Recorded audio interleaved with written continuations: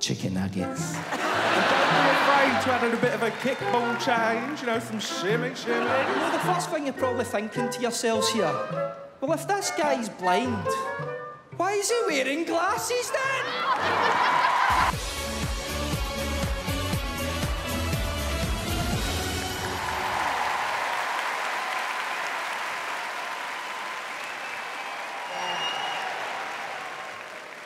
Hello. Hello, how are you? I'm good. Let's start with your name, please. My name's Bannigan. Well, nice to meet you. Thank you. So where are you from? I'm from Essex. How old are you? 25. And what do you do, Liam? I work with my dad as a plumber. OK. How long have you been doing that for? For about 2.5 years. All right, Liam, good luck. Thank you very much.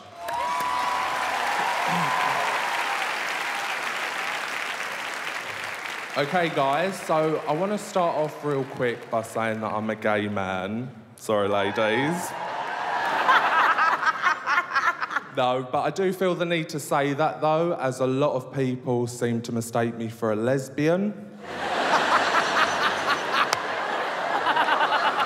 Yeah, apparently the man boobs kind of throw people off a little bit. Yeah, but say what you want about my man boobs, there is no greater feeling in life than getting home after a long day of work and just whipping off that bra. Am I right, ladies?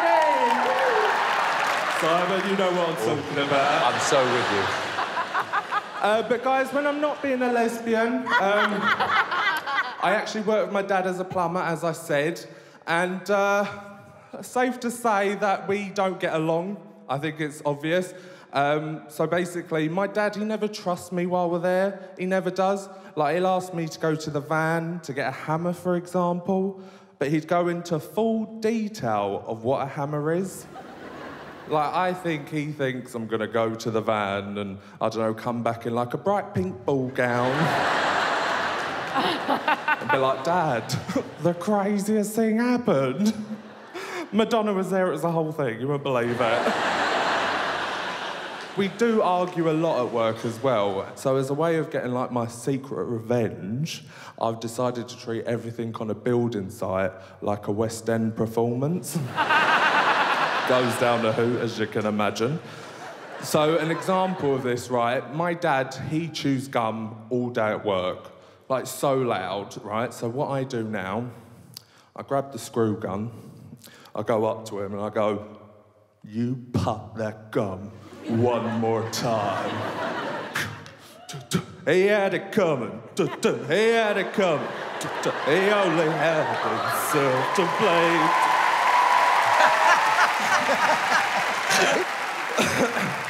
And don't be afraid to add in a bit of a kickball change, you know, some shimmies. Think of the steps, ladies. Woo! I could probably think of the steps a little bit more in life, not gonna lie to you. I am trying to lose a bit of weight, guys. I feel like it's the mature thing to do since I'm failing miserably at being an adult. My mum's words, not mine. Like, I'm still splitting my lip from shoving in too many Pringles.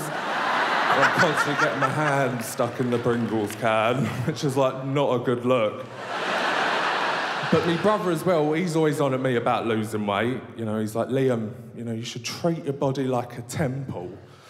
And not only do I treat my body like a temple, Sean, I treat my body like the Catholic Church. Full of bread, wine, and the constant urge to worship a man in a loincloth.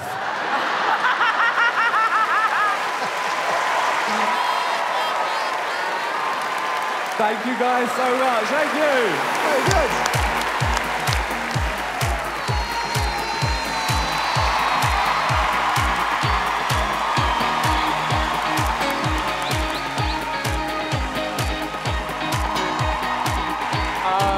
David, you're on your feet. Well, I feel like we're at the birth of something really special here, because what I loved about that was how authentic it was to you. You're super likable. You're obviously naturally funny. I mean, I just think you're going to go super, super far, so I'm really, really excited for you from that audition. Thank you. For the big audience, they were on your side the whole time. Everyone was willing you to do well. And like David said, it was so authentic. I could listen to the Essex banter all night. It is, yes, exactly. Exactly. Get that Lamborghini. It's exactly that. The more you are yourself, the more we love you, so well done. Well done. Exactly. You didn't turn into a different person. It felt very relaxed. I think you did really well. It was inventive, it was natural, it was funny, and I can't wait to see you develop, because I think you've got masses of potential. Thank you so much. Really good. I was going to ask you, Liam, so if you were to make the final, have you got something in your head which is kind of more of a musical production in addition to what you do? Yeah, shockingly, yes. Yes. No, you're very funny, very original. I think I know where this is going to go. Let's start with David. Let me kick this off, Liam, with a yes. Thank you so much. Alicia. It's a yes from me, Liam. Amanda. It's a yes from me. Another one that counts. Liam, you got 4 yeses. Thank you so much, guys. Thank you. Just take you down the side of stage. There's a bit of tape here, mind. Strange cam. This is it. You got it? Right. All right, straight ahead for now. Here we go. Here we are, centre stage. And then Please take your the forward edge to your forward. feet. There you are. There you go, you got it? There's your mic. You got it. Enjoy. OK, good luck, pal. Hello. Hello. How are you? Yeah, I'm excited to be here. Take it you are from Scotland? Yes. Whereabouts in Scotland? I'm from a small town just outside Glasgow. Lovely. Very nice. What's your name? My name is Cubby.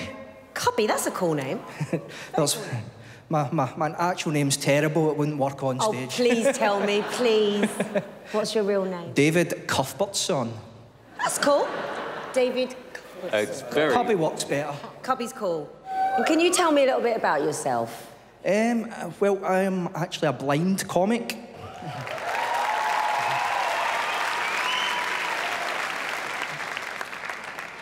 And I've had a degenerative eye condition since birth. Right. And gradually things have just got worse over the years until now, where I could basically see some bright lights. Right, OK. And how long have you been doing comedy? About 5 years, because as my eyesight kind of got worse, your passions are taken away from you. But I think I've found something that my eyesight won't be a problem anymore. I've never let it get me down. I just want to... Don't take it seriously. Good luck, my love. Good evening, Britain's Got Talent. Very excited to be here, especially after I was told that I'd be led on stage by two absolute professionals and legends of the show. Thank you. Sadly, though, Stavros Flatley weren't available tonight. And I know the first thing you're probably thinking to yourselves here, well, if this guy's blind, why is he wearing glasses then? I didn't even think that, actually. I didn't even think about it. Why is he? I've got to say, this gig's already going better than my last one. I was 5 minutes into that before someone told me I was still standing in the middle of the train station.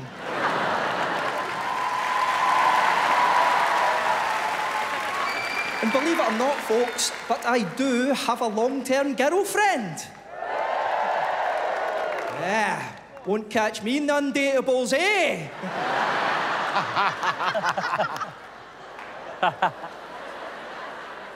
But it is hard meeting women when you're blind, you know. Very few seem to want a real blind date.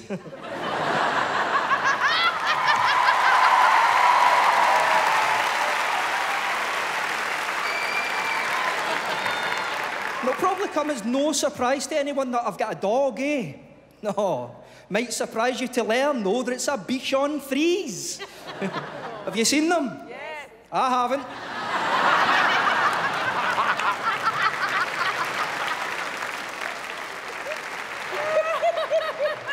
Oh, and you're not going to believe this, but my bleeding dogs went blind on me.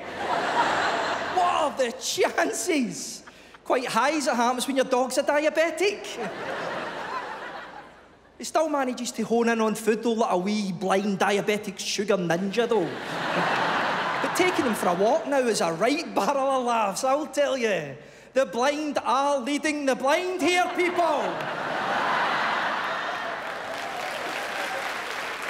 Ladies and gentlemen, Britain's Got Talent, you've been absolutely awesome. Thanks very much for listening. I've been Cubby.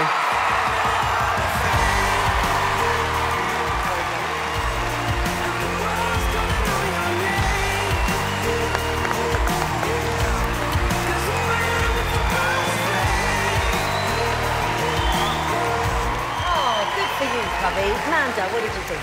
I honestly think you have real potential, and I'm honoured that you came on the show because you did brilliantly. So Thanks well very done. much. David? Your stories were fantastic. They were authentic. They were true to you. You've turned what might be a negative in your life into a positive, and I'm so pleased you came on this show. And the only way to judge comedy is it funny. Yeah, it was hilarious. So well done, you. Thanks, David. Simon? You are really, really, really funny, Cubby. And you know what I loved? What really made me laugh was that you were laughing at your own jokes. And that always cracks me up, because I do the same thing when... Normally, in my case, no one else finds me funny apart from myself, but I do have a habit of doing it. We're really lucky that you came on the show this year.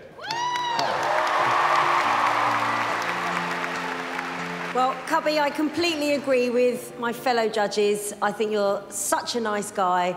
It was very authentic. You've got naturally funny bones. And I think you're going to inspire a lot of people. And I think people are going to really, really root for you. So I am going to kick this off with a yes. David? Cubby, I'm saying yes. It's a yes from me. And now you have 4 yeses, Cubby.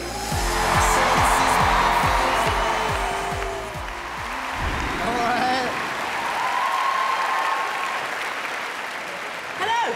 Hello. Who are you? My name is Josh. Josh. Baulf. Baulf. Baulf.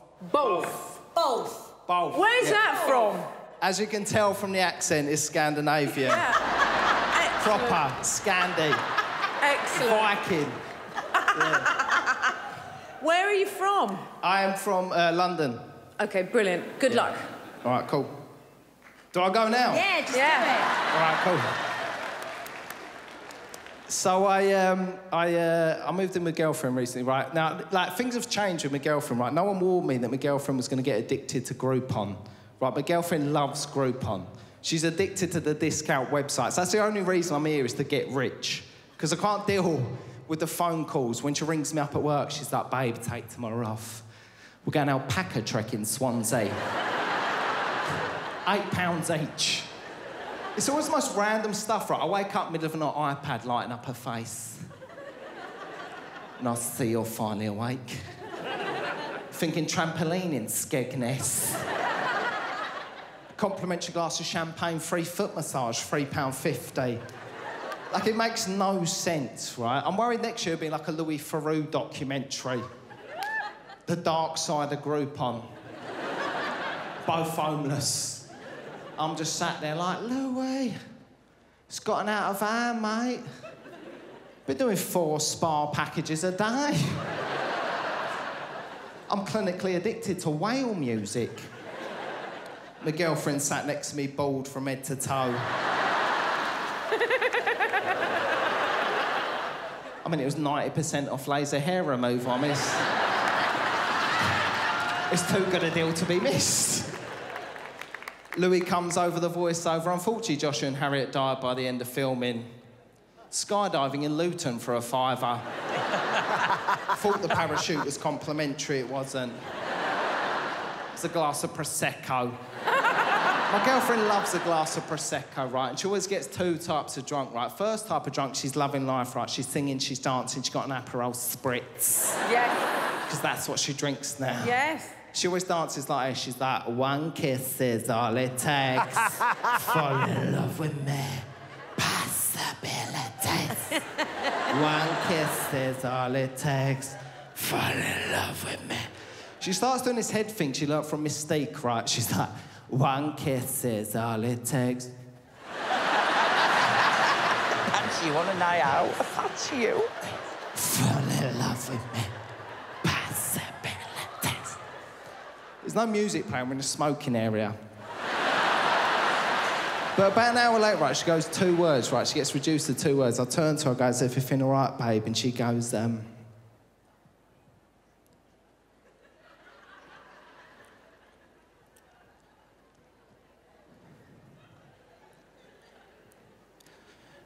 chicken nuggets.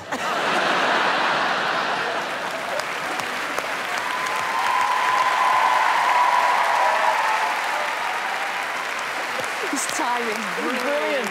He's funny, man. And her friends are the same, right? There's always that one friend, like mascara down her face, high heels in hand, just ready to go home. She's like, chicken nuggets. There's the friend kissing the guy, chicken nuggets. There's the vegetarian, I'll have chips. And chicken nuggets. I'll be Josh Baulf. Thank you.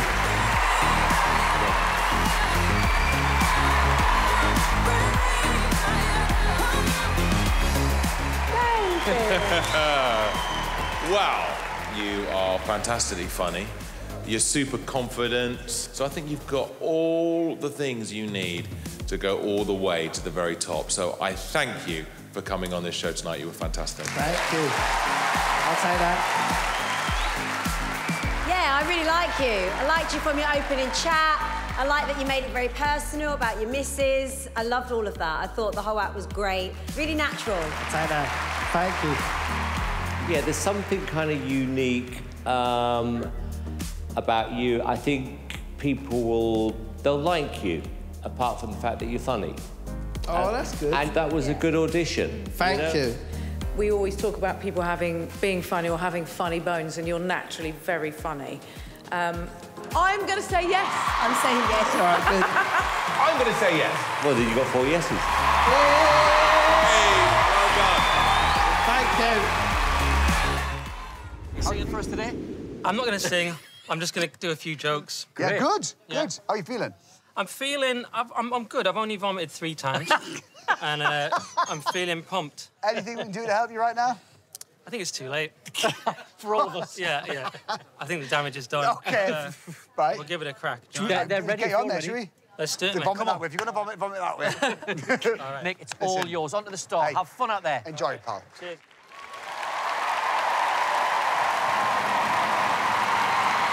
Thank you.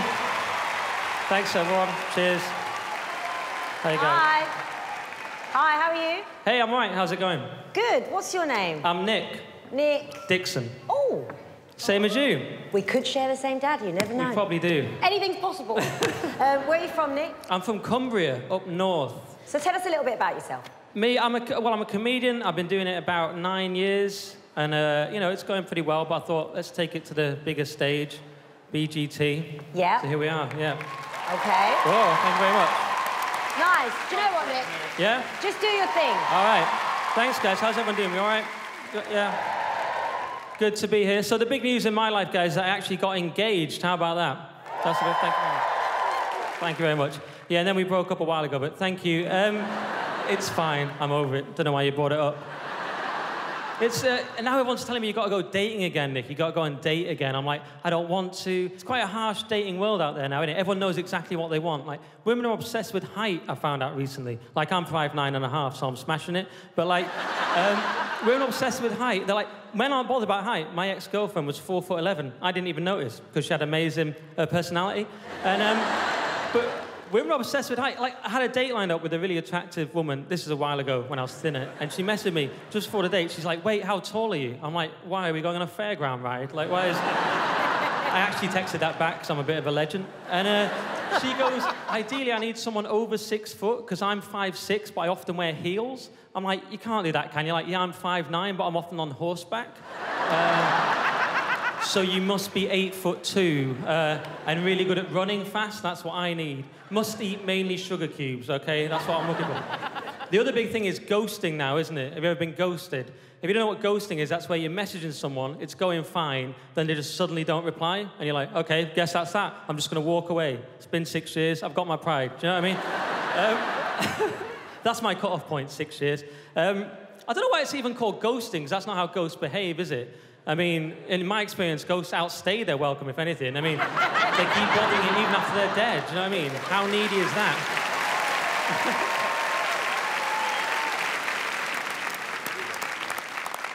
It should be like, oh, I ghosted someone the other day. Oh, what, you didn't get back to them? No, I showed up at their house late at night and started messing around in the kitchen. Banging pots and stuff. You're like, I think that's called stalking, mate.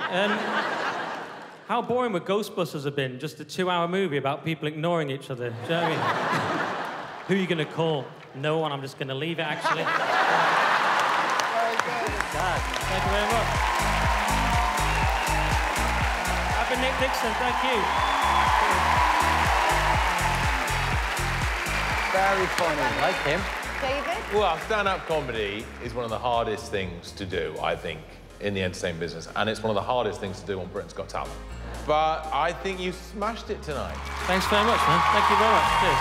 Yeah? Legend. You were very funny. The Thank you jokes very were much. brilliant. I think it was excellent, very well landed. The audience were behind you. Excellent Thanks a lot. job. Well done. Cheers. Nick, I think your material was really, really funny. Thank you. I think the only thing you're lacking is stage presence. OK. I do. I do. Yeah, it's my first crack at this, innit? So I think what Simon's talking about might just be a bit of nerves at a new situation, do you know what I mean? Because normally I do have stage presence in a club, right? Exactly what I was going to say. You tell him. I love the fact that when you came on, you had your hand in your pocket. Right. It flowed, the audience loved it. Like Simon always says, he judges a comedian by the reaction he gets from the audience, and you got an amazing one. Yep. There you go. Let's go. There you go. Well done. Nick, of course, I am saying yes. And it's a yes from me. I'm going to say yes. I'm saying yes. 4 yeses. Well done, Nick. Thanks a lot. Thank you, everyone. Cheers. All right. I think I'm not... I think I can amp it up a bit, you know what I mean? It's like, this is a new situation. I've stood on the spot. Normally, I'd walk around a bit. Yeah. That's about as high energy as I get. I think so, yeah. But, you know... I think your charm is your low-keyness. That's what I think, but not for everyone. Nick, never change. All right. Thanks, mate. You just steers you on. Because that's how we love you. Thanks, guys.